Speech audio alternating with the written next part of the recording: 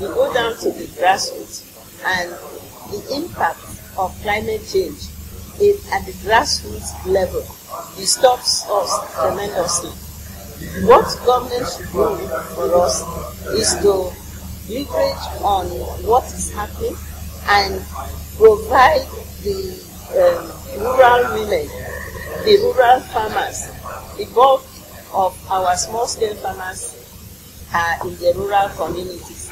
So if we give them some palliative, like small handy equipment, then we will produce more food.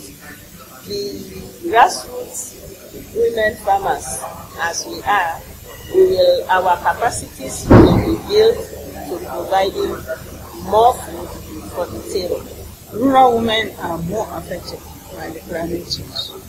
These rural women are the farmers, and they go to the farm where you discover either the farm is flooded, or it has erosion, or it has the planting season for the woman farmer is not predictable because of the climate change.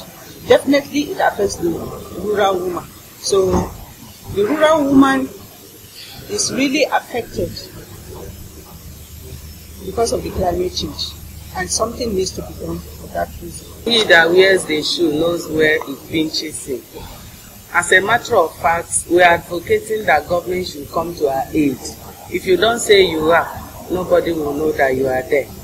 As the most hit, the women rural farmers and the girls, we are trying to own up, the challenge, and to push, to shout, and to make government hear our voice so that they can come to our aid.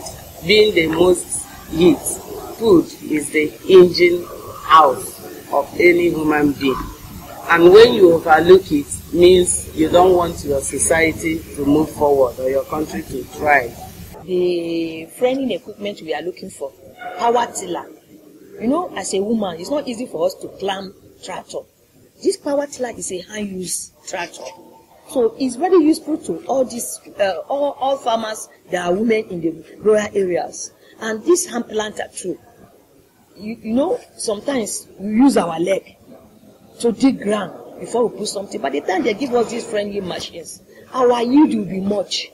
And we will not go back to the small-scale farmers again. We have more hectares to our farming. So it's very important and very useful to us in our grassroots. And we are pleading that God will help us, they will give it to us, and we enlarge our farming to more hectares, not small hectares again.